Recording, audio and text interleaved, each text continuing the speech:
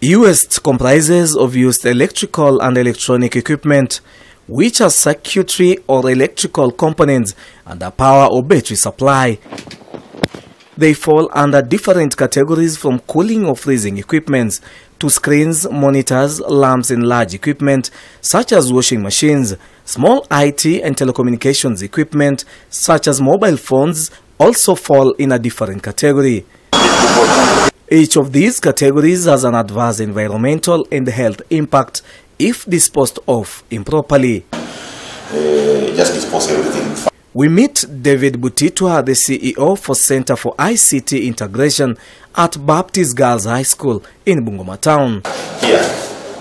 David says they decided to focus on schools' trainings to make them aware of the dangers of electronic waste, especially from CRT monitors, which are still used by most schools. We decided to focus to schools so that we can make them aware the dangers of electronic waste. He calls for the adoption of green IT through the use of cloud platforms that will greatly reduce the dumping of electronic waste in the environment, which emit hazardous chemicals. We want schools to adopt the issues of cloud systems. CRT monitors has a lot of lead. This person who works under in an electronic workshop will just go into and be able now to the device and pick the component maybe they need.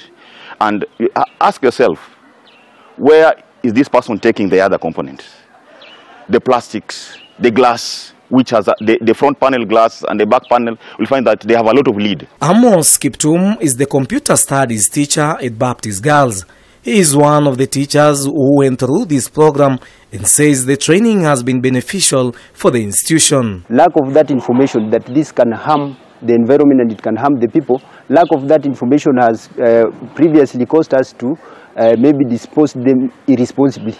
But now after the training and after the program and understanding that these are hazardous components, we've now been able to dispose them in the right way. Teach us to be ambassadors also of educating the communities on issues of e-waste. In the neighboring school, Namachanja High School, we meet Madam Emily Waswa going through her training. According to Emily, the school ran out of space due to backlog of electronic waste. At one time, they disposed a lorry full of computers. Initially, I had not known how to dispose some components that are not in use, the electronic components that are not in use. But through the same program, I've now known how to dispose and where to take them. Many Kenyans dispose of their old electronic gadgets, from earphones, iron boxes, microwaves or fridges, in the nearby dustbins or rivers. But the dangers are diverse. This is an electronic shop in Bungoma Town, but now it's turned into a dump site. Kulingana na hizi TV zetu ambazo za kitambo za mgongo, kulingana na repair zake ziko expensive. Kiambia mtu bei, customer anakuambia acha kaa hapa narudi na anapotea hivyo hivyo. You found that most of the electronics, they have lead, they have phosphorus, they have carbon, and these are some of the elements that when they are not well managed, they can cause cancer. But where can you dispose your waste? Tungeomba county yetu ya Bungoma wakutengelezee mahali penye tunaweza kuwa tunasanya hiyo vitu tukitupa.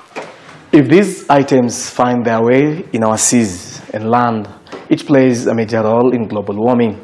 And today, during the World E-Waste Day, Kenyans are being urged to manage these wastes properly. John Makuba, K24, Bungoma County.